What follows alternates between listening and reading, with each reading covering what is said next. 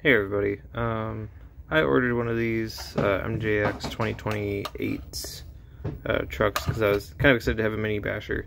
I just wanted to warn everyone to not order one of these things right now. I don't know if they're going to fix these problems, but they're kind of a deal breaker for me.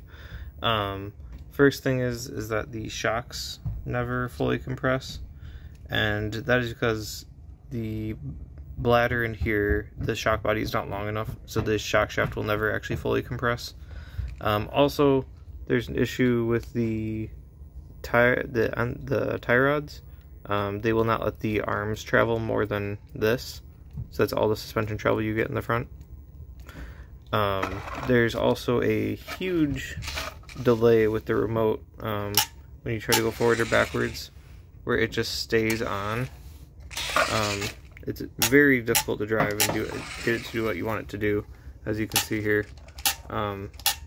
It's just, don't listen to the reviews on this thing saying that it's an awesome truck.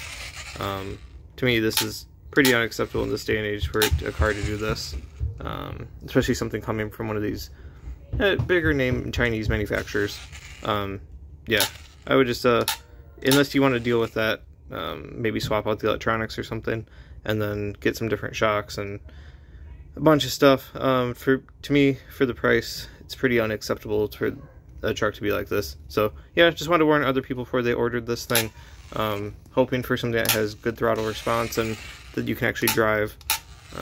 It seems to be pretty not a great option right now. So thanks for watching. Hopefully this can save somebody some money and maybe make a better choice than this thing.